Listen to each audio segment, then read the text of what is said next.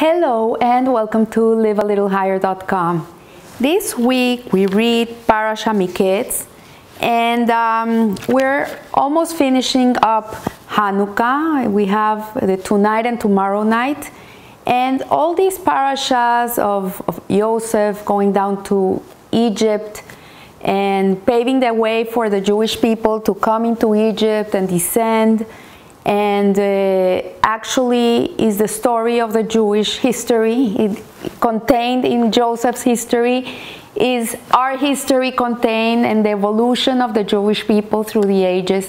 But really it's these stories of Jacob and his 12 sons, and Yosef being taken down to Egypt. It's a type of an exile. It's the beginning of the exile of the Jewish people, and a lot of the secrets of exile are contained in these parashas. So this parasha Mikeitz is the 10th section. It's in the 10th section of the book of Bereshit, and it's a chronicle of Joseph. It begins it begins after he is taken out of prison. Mikeitz in its own word means at the end. At the end, in Hebrew, this is what it means, and it's really alluding to Mashiach and the redemption and what we're all yearning for. I was talking with a friend these days, and she says, we want Mashiach now. Everybody says, we want Mashiach now. I said, we don't want Mashiach now. We need Mashiach now. He became a necessity now, because the world is so upside down, and thank God we are able to see how upside down it is, that we come to realize that there's something very wrong. So Joseph, if we remember last week, in last parasha Vayeshev, we saw Joseph begin his odyssey going down to Egypt. He was sold by his brothers to an Ishmaelite caravan. He came down to Egypt. He ended up becoming a slave in the house of Potiphar, who was actually like the vice president of the nation, and he ended up trying to be seduced by Potiphar's wife, which he ran away from, and the wife then started saying Lashon Hara about him, saying that he had tried to rape her. He ended up in jail, and after the first year, when he came into the jail, the guard of the jail started to see him with good eyes. Joseph was charming. He was a person that had hain, that had grace, that everybody that met him liked him, except his brothers. But otherwise, he was a person with hain, with charm, with grace. And the administrator of the prison had a liking into him. And this is how he met, because he gave him the key of all the prisoners in the ward, because he saw how Joseph had this way with people. When he saw people that looked down, he would go to them and try to bring them up. So he gave them the key to go into every prison and bring up the spirits of the people that were in jail. And so we see that there he meets the wine bearer and the bread maker of Pharaoh.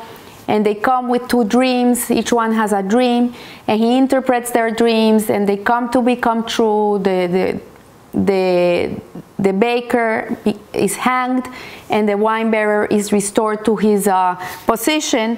And he tells him at the end of last parasha Vayeshev, he tells him to not forget him, to please tell Pharaoh about his qualities of interpreting dreams, and that he should remember him so he can come out of jail. And what happens there?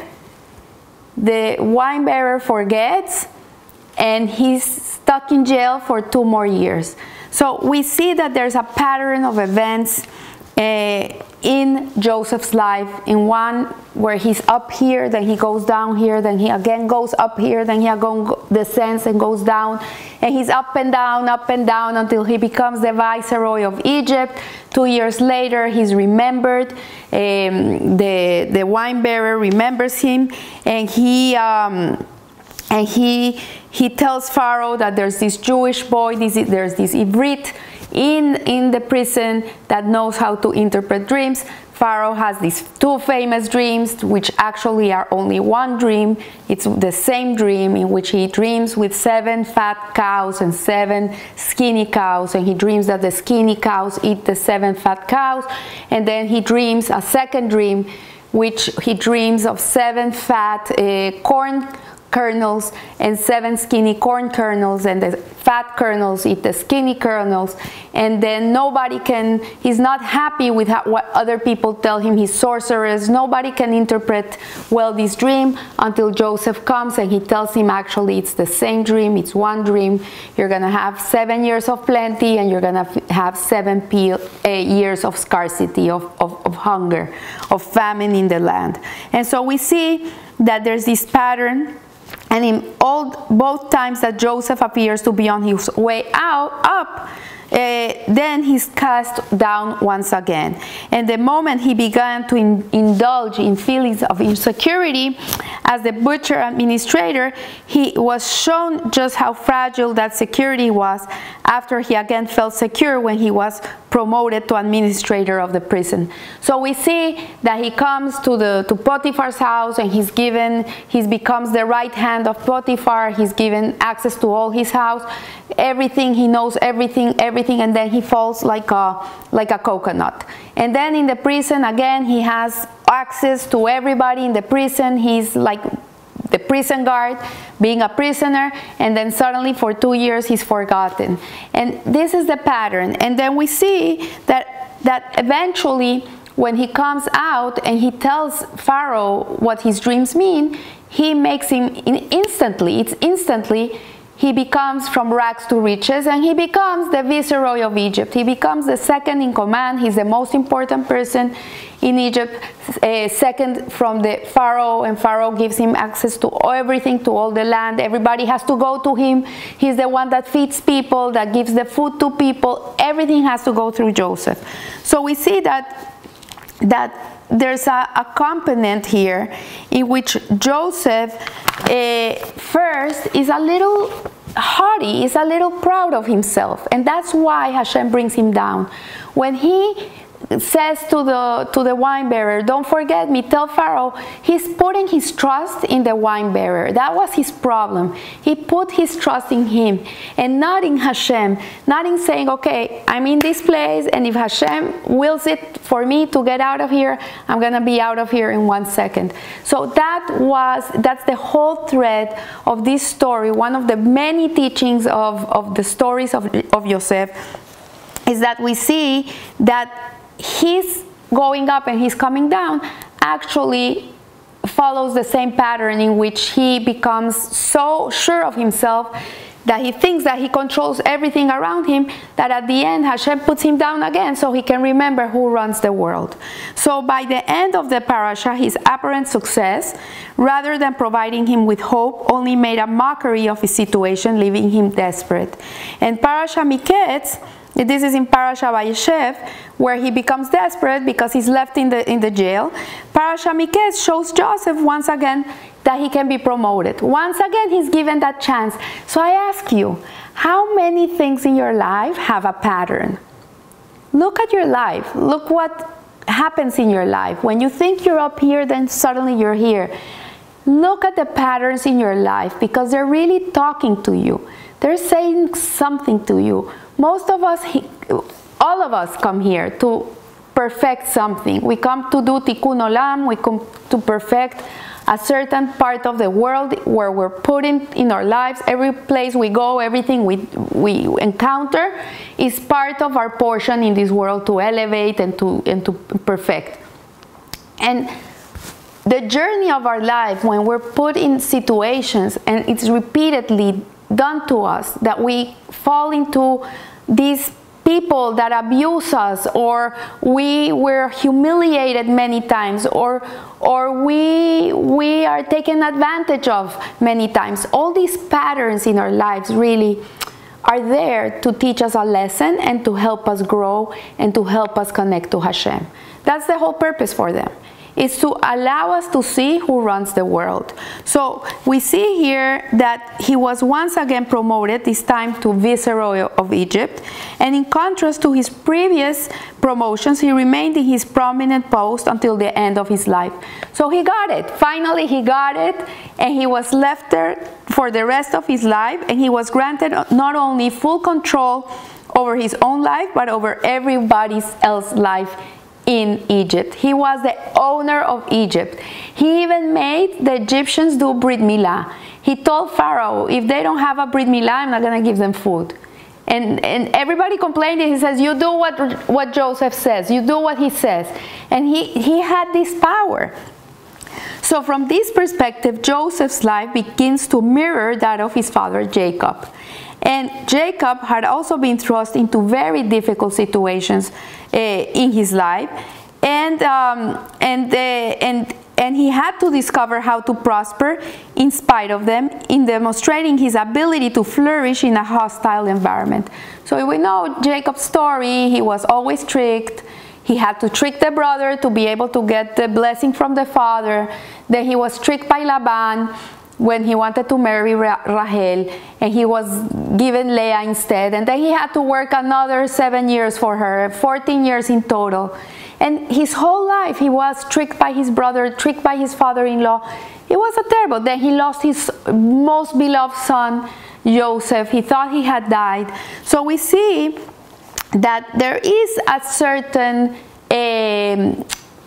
parallel situation here, and we see that Joseph was starting to manifest the qualities of his father, had seen from him from birth, qualities that would later enable him to continue the work of Jacob had begun, overcoming the most profound challenge to the divine mission, which is exile. So Jacob was sent ahead of his family to Egypt. That was the beginning of the exile of the Jewish people, of Galut. We're still in Galut. It's been too many years that we've been in Galut. While the two temples existed, maybe we had some respite for a few hundred years, but once they were destroyed, we were thrown back into this Galut. And Galut is like a dream. It's like when you're dreaming. What is Galut? What is exile? Exile is when two opposing forces can occur at the same time. So let me explain this a little bit. That's why the world is such a confusing world. That's why sometimes we say, but why don't people get it? Why does this person do this? Why is this happening? You know, you can have a very righteous person that wakes up in the morning, and the first thing he does is that he goes to the synagogue and he prays, he learns, he gives tzedakah, he's a righteous person, he takes care of his family. And then he goes on his business, he goes to work, and he is doing fraud, or he's stealing from other people, or he's doing not good things. How can it be? We ask ourselves, how can this be? And you know what? I had an aha moment on Shabbat, last Shabbat, when I was learning this concept of exile, which is amazing. It makes all the sense. Now, every time I look at a situation, I say, this doesn't make sense, I say, it's exile. It's exile. This is exile. Exile is like a dream or like a nightmare, where weird things are happening together that don't make sense, that they could never be together in a normal world. And this is exile. The problem is that when we live in exile, we think this is the reality. We think this is how it's supposed to be. And we forget that this is not how it's supposed to be. This is not reality. We're like in a dream-like stage. Like the psalm says, we're dreamers. We're dreamers.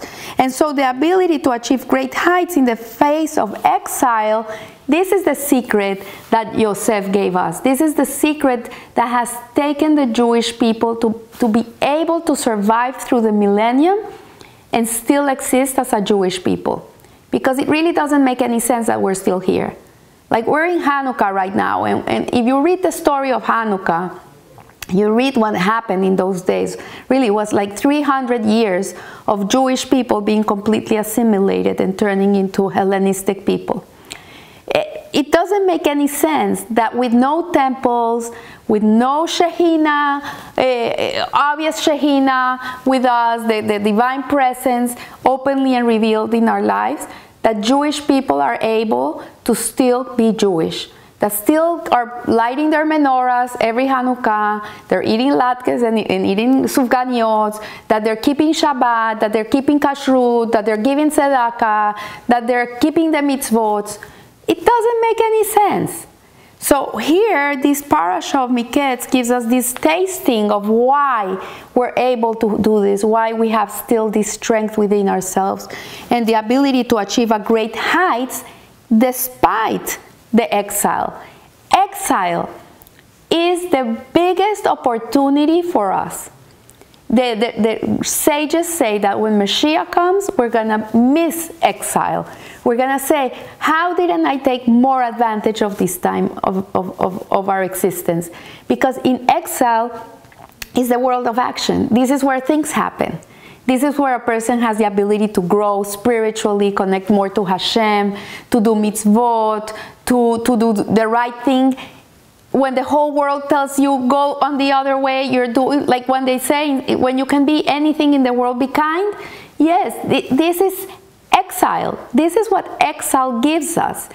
Once we're in Olam Haba, in the world to come, there's no more of that good and bad, good and evil, light and darkness. It's gone. You're not going to have that anymore. Everything's going to be good. So it's precisely in these times of darkness that we have the ability to grow, to connect to Hashem, to transform the world, to transcend. It's an amazing opportunity. It's very dark, it's very painful. I'm not saying it's not. It's hard times, and especially year 2020 has been like a bad nightmare. I can't wait to wake up from it. But on the other hand, if you look at it, it has been such a breeding ground of creativity and opportunity for so many people to do incredible things, and families to reunite, and people to make amends with people they're fighting. Like, it puts you in perspective. It puts your life in the right perspective.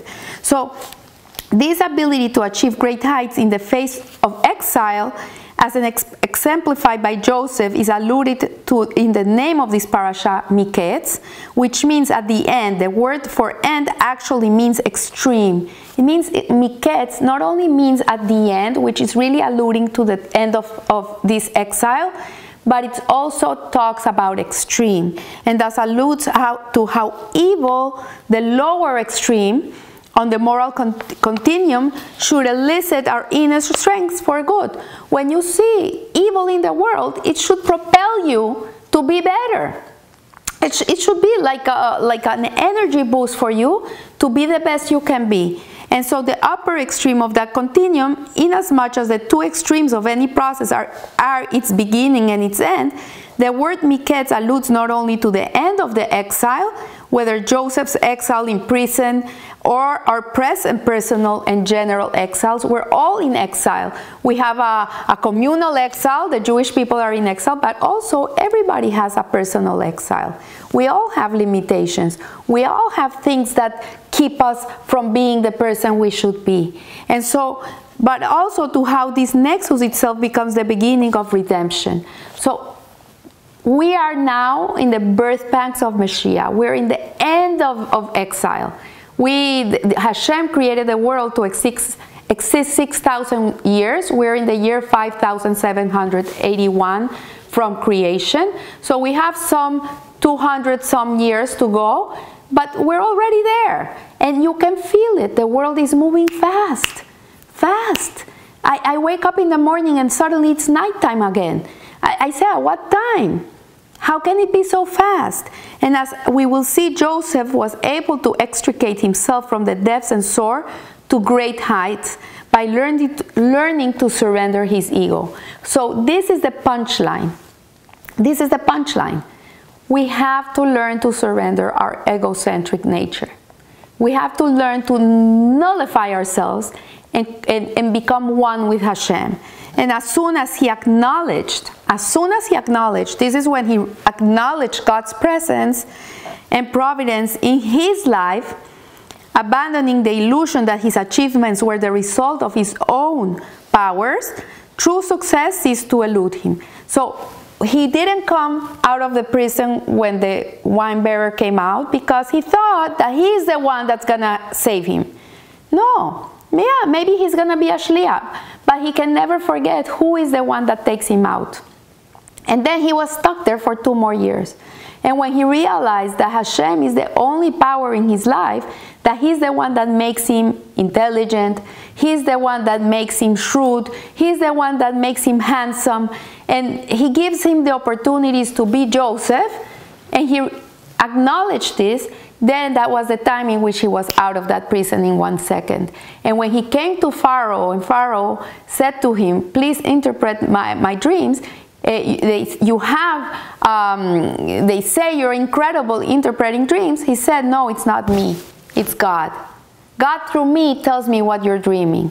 So these then are the lessons of this parasha, of Parasha Mikeitz, that every descent we undergo, every time we go down in life, every time we don't pass the test, every time we're presented with a similar situation again, which means that we didn't learn anything, is only there to give us the opportunity to go back, take strength, and run much faster.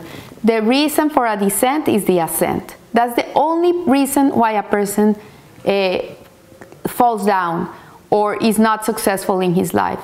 And I don't mean only successful in being famous and having money and being in Instagram. No, that's not what I mean. I mean successful is in achieving his potential in life. That is true success. So the key to transforming a descent into an ascent is letting go of our ego, is getting rid of our ego and recognizing that everything comes from God, and that the challenge of exile is to turn the tables on it, co-opting the powers of passion and ambition and transforming them into good and holy forces. So our job here, my friends, is to recognize Hashem, is to reveal God in this world through our actions, through our deeds, and to put the name it is. You know, now there's this big movement. Thank you, Hashem. Thank you, Hashem. Yes, Baruch Hashem. The more you recognize God in your life, the more you're going to have a godly existence. You know, the sages teach, why do we have a shadow? Why did God put the shadow? Why do we need a shadow? It's not random.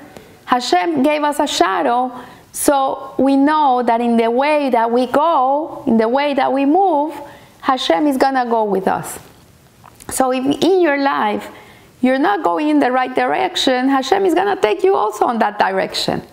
It's a reminder that the shadow moves wherever you go. So if you're going in the good direction, it's a reminder that the shadow, Hashem, is going with you in the right direction. So I leave you here. I wish you a blessed week. And remember, live a little higher. Thank you.